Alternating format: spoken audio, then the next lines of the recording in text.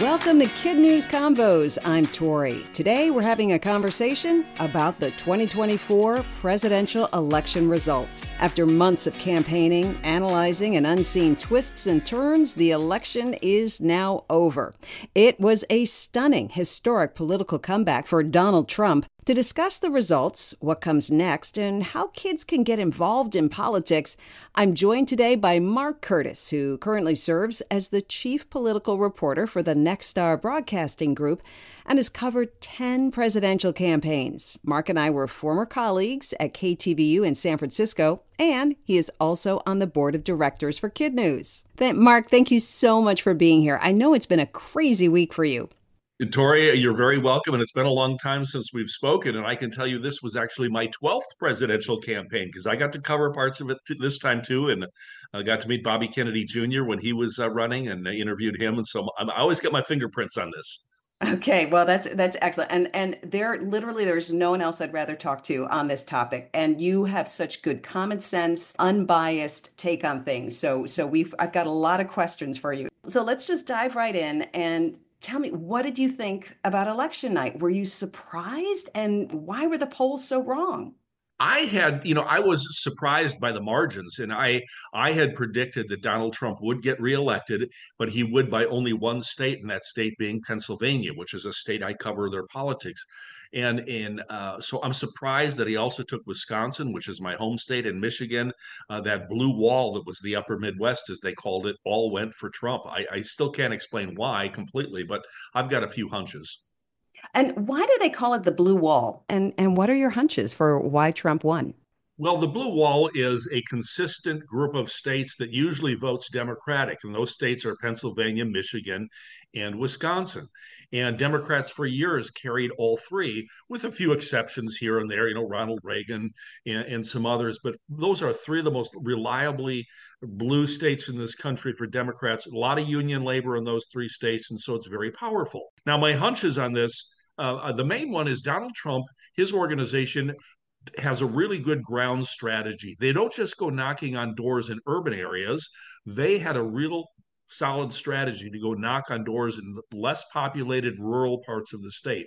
And there's a lot of scientific academic data that shows that if a candidate or a candidate surrogates knock on somebody's door, shake their hand and ask for their vote, that's way more powerful than even all the TV commercials. And I suspect Harris had her ground game centered in Pittsburgh and Philadelphia and Lancaster and Harrisburg, the urban areas, Erie. And Trump got out there and beat her by beating the bushes in the rural parts of the state and getting voters who felt long forgotten. And the polls were wrong again because they kept saying it was going to be a dead heat. It was going to be super close. It might be a few days before, we know the final results. And then we knew them in about 12 hours. Well, it's interesting. Polls, and I'm going to give a little math lesson to our students listening. Polls have a thing called a margin of error. So you hear that when the kids are familiar with it because they hear it on the newscasts all the time. So if a poll says Trump 50%, Harris 49%, and then the commentator says the poll has a margin of error or plus or minus 3%. That means Trump could actually be at 53% and Harris at 47%. And so I think that margin of error thing factors in because he did win by a bigger margin than most polls predicted. Yeah, that's true. Yeah, I mean, we often ignore the margin of error, and polls are also they're just a snapshot in time with really a small group of people, right?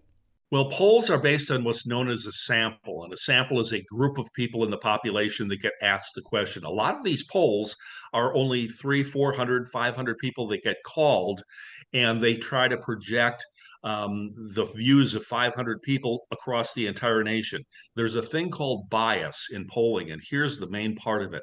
Um, Not everybody has a cell phone. Most polls are conducted by telephone. Not everybody has a landline in their home anymore, and a lot of people don't have cell phones. Who are those people that don't have landlines and cell phones? They tend to be poorer people, people with less means and less money. And so they don't get polled. Nobody ever calls them and asks them a question about they're going to vote for Harris or Trump. They just don't get the phone call. And so the polls are skewed a little bit where it's not really representative of the entire United States. You may have a lot of people that make over $80,000 a year get polled, but people under $40,000 don't ever get asked at all. And that's why sometimes polls are wrong. Yeah, the polls were clearly wrong this time. So, Mark, what issues do you think resonated the most with voters? Most elections, the biggest issue is the economy. And I know our students have heard the word inflation, inflation, inflation over the last year of these campaigns and in the commercial. Let me just try to explain it in the simplest terms. If you go to the lunch counter and you buy a lunch item at school and it's $1 today, and then you go back tomorrow and it's $1.10, well, that's a 10% increase. That's an inflation of 10%. If your mom and dad goes to the fill up the car with gas and today it's $3 and tomorrow it's $3.30, again that's 10% inflation. The reason the economy is so important to people is because most of us spend a great deal of our money on groceries and on transportation, and it's something that I think they probably hear their parents complaining about the price of things going up, and oftentimes it's when the price goes up really fast and really sharp. So money matters to people, and it matters when you get to the voting booth. Talk a little bit about the historical context. This is the first time since 1892 that a president has won a second non-consecutive term, I think is the right way to say it. It was President Grover Cleveland. He was elected in 1884. He was voted out of office in 1888, and he circled back in 1892, and he won again. Of course, they didn't have term limits back then as we do now, but that was the first time in history a president served non-consecutive terms, and now Donald Trump will be the second president to serve non-consecutive terms. But he can't run for re-election again in 4 years, right? He can't run again, and that might be a problem for him. They call it a lame duck when you can't run again.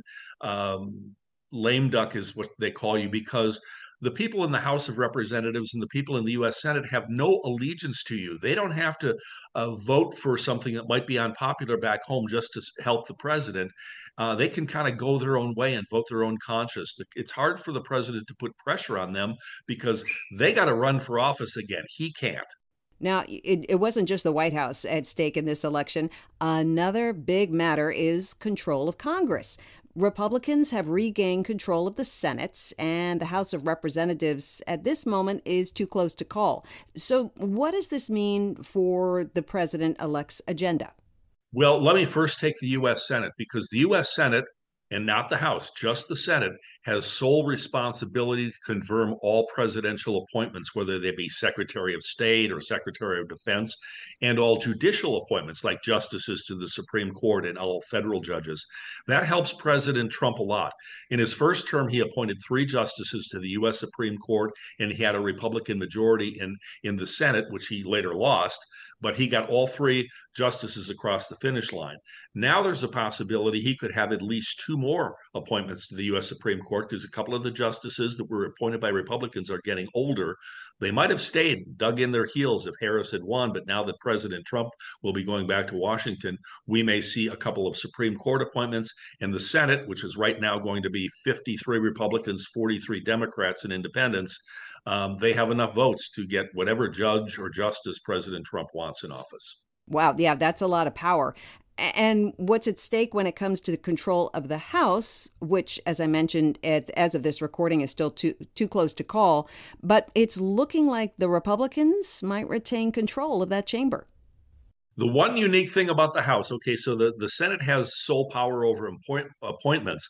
The House is where all financial bills, tax bills must originate. You can't originate them in the Senate. So if he wants to get more tax cuts, and he's talking about that, if he has a House that's controlled by Democrats, they may not ever get a tax cut out of committee. If the Republicans take over, there's a good chance there could be some more tax cuts or other financial things. So that's the uniqueness of the House. Each branch of government, each part of the government has what we call checks and balances, things where they can, only they can do that others can't. And it's a very interesting system because it keeps, it's a three-way playing field between the president, of the 2 houses of Congress, and the Supreme Court and the federal court system. So, things can be done by Congress and then they can be undone by the courts. And so it's, again, they call this checks and balances. So not one person or body can come in and have their way and do everything they want without any opposition. So, speaking of the court system, this is kind of a tough issue to discuss, but some kids may be curious about why Trump could even run for the second term. Some people are surprised a convicted felon was able to be elected to the White House. And just a reminder, Trump was found guilty on 34 counts of falsifying business records, which is a felony in New York. So, can you explain, Mark, why he was allowed to run? Well, first of all, in the U.S. Constitution, there's nothing that prevents a convicted felon from running for federal office and being elected president. There's nothing there.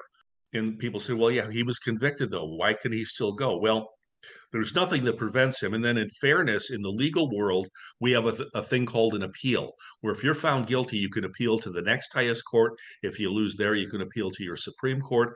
So, as part of due process, yes, a person is innocent until proven guilty, but then, yes, he was proven guilty, but that's subject to appeal. And obviously, for a majority of voters, it wasn't an important issue because they still voted for Mr. Trump, and he's now headed back to the White House. So, what's going to happen? Because he still has some other legal cases pending, correct? Yes, the federal cases pending in terms of about election interference in 2020 and some things he and his team may have done. That's a federal case, and then also the actions that he may or may not have been involved with on January 6th during the insurrection and the riots at the Capitol. Those are federal cases, and it's my understanding that the things are in the works to just drop those cases at the Justice Department and not prosecute them any further. Okay, we're going to take a quick break. When we come back, Mark will give a very clear explanation about the Electoral College, also the perception of bias in the media, and what kids can do to get involved. I'll be right back with more of Kid News Convos and political reporter Mark Curtis after this short break. Today's Kid News Convos episode is brought to you in part by a generous donation from the Nicholas B. Ottaway Foundation, committed to improving communities and impacting lives through 3 unique philanthropic efforts focused on education, journalism, and community impact. We are grateful for their support and the support of all our generous donors. We're back with Kid News Convos. I'm Tori, having a conversation with Mark Curtis, political reporter with Nexstar Broadcasting Group. Mark is based in West Virginia. And Mark, I know the Electoral College it's pretty complicated, where the president is decided by who gets to the number of at least 270. So is there a way to give kind of a simple explanation about why states are assigned a certain number? Every state gets 2 electoral votes for each U.S. senator. So that equalizes everything. So California has 2 U.S. senators. Here in the tiny state of West Virginia, we have 2 U.S. senators. But every state gets another electoral vote for every single member of the House of Representatives in their state. California, I believe has 52 members of the U.S. House. Here in West Virginia, we only have 2 members of the U.S. House. So we have 4 total electoral votes in the state, whereas California has 54 electoral votes. It's based a lot on population. Mostly it's based on population. So if I win the state of California by just 1 vote, and I'm Kamala Harris, I get all 54 electoral votes. It's winner take all in just about every state. And I know the students hear this. It's possible to get the most raw votes, the most number of popular votes, but still lose the Electoral College. We've seen that happen a number of times in our lifetimes. But what's interesting is that this is the first time Trump has won both the Electoral College and the popular vote. It's a very good point. Back in 2016, Hillary Clinton won the most popular votes in the country, but he won the most electoral votes. Last time around, Joe Biden did both. He got the most popular votes and the most electoral votes. And here we go again, where this time President Trump gets the most popular votes and the most electoral votes. Like I say, it's only happened 3 or 4 times in our lifetime where it didn't sync up and one person actually got the most votes, but they didn't become president. There was a lot of criticism about the press and the coverage of this. Some pundits saying mainstream media, was not giving fair, unbiased coverage of all three candidates who were part of this, first Biden, then Harris and Trump. Do you think that's true? And remind kids about the importance of quality independent journalism in a democracy. Well, it's very important whether we're in local media or national media or internet media or television to be fair, to give both sides an opportunity to say their piece, to be objective, which means to stay out of it. I don't ever go on the television and say, I, Mark Curtis, encourage you to vote for Donald Trump or you should vote for Kamala Harris. That's completely wrong. We don't do that. We're supposed to be even handed, not take sides. And so I think that's important. A lot of times, though, the bias is in the eye of the beholder. If I'm a very conservative Republican and I hear something on, say, MSNBC, which tends to have a more liberal editorial stance, I might say, "Oh, that's biased. They're against Trump." And a lot of people, their views on the media are based on their own beliefs, and if they hear something or see something that clashes with their own beliefs, they're going to yell bias. It's not always true. Huh. Okay. So speaking of bias and divided points of view, some people are really excited about President-elect Trump's victory, and some people are really concerned about it. President Biden addressed this issue and the need to heal the other day after the election when he said in the Rose Garden, I think it was, you can't love your country only if you win, and you can't love your neighbor only if you agree. So, Mark, can you touch on the difference in feelings that a lot of people have right now after this election? Yeah, you can go on social media and find equal amounts of both. Look, the thing I say is next year we will celebrate the 250th birth of this country, the 250th anniversary of the greatest democracy that has ever happened on planet Earth. And to the people that were on the losing side, I say we're going to have another election in 2 years for Congress and another 4 years for president. It has switched back and forth in my lifetime. And it's the changes in the House and the Senate. Sometimes one party has the other. There is always hope in this country. There is always the goodness that we've lived 250 years with very disparaging, desperate points of view on a lot of variety of issues. So to the young people out there, I say, look, there is hope. There's going to be another election down the road. If you don't like what happens in this presidency, you get the opportunity to change it down the road. And I think that's an important thing to remember in the democracy because you're not always going to wind up on the winning side, as President Biden suggested. You have to learn to accept defeat and figure out how do we do better next time. And you can't take victory and say, well, winner takes all. We get to do whatever we want. It doesn't work that way. As I mentioned earlier, we have checks and balances between the White House, the Congress, and the courts. You have to be gracious in defeat and be knowledgeable in victory that not everybody voted for you, and you have to think about their feelings and their issues and how they view the world because you may be on the losing side of the next election.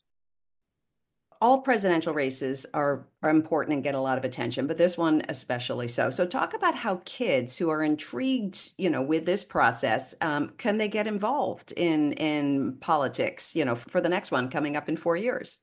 It's a great question because I got involved in politics and news coverage at a very young age, sadly, because I was alive when President Kennedy was assassinated. And then I watched as a kindergartner the next year when Lyndon Johnson beat Barry Goldwater to become the president. And I've been hooked on stuff ever since. And yeah, I think you raise a good question. I think number one, if you're just curious about it, watch it and learn about it. Number two, if you're thinking about running for public office someday and you're in the eighth grade, run for your student council at your school, get involved. Because we're in a democracy, we kind of sometimes look at the president and the senators and the House members as the people that change everything and make the policies. Look, we have the loudest voice with 300 million voters in this country. Get involved. Go to your school board meeting, go to your city council meeting, run for your school class president and get involved, because if you don't get involved and you stand back and kind of look the other way, well, then part of the blame falls on you for not getting involved. That's one of the beautiful things about a democracy, and being able to participate. Everyone has a voice and an opportunity. All right. Well, Mark, this has been a great conversation. Thank you so much for taking part in it. And I always enjoy talking with you. Tori, thank you. And I look forward to being back on Kid News again. Oh, we'll definitely have you back again, Mark. And you can also find Mark's weekly column, The Sunday Political Brunch, published every Sunday at golocalprov.com. And thank you for listening to Kid News Convos. We'd love to hear what you think about this conversation and let us know if you have any ideas for future topics. Just drop us a line at wehearyou@kidnews.org. Have a great day.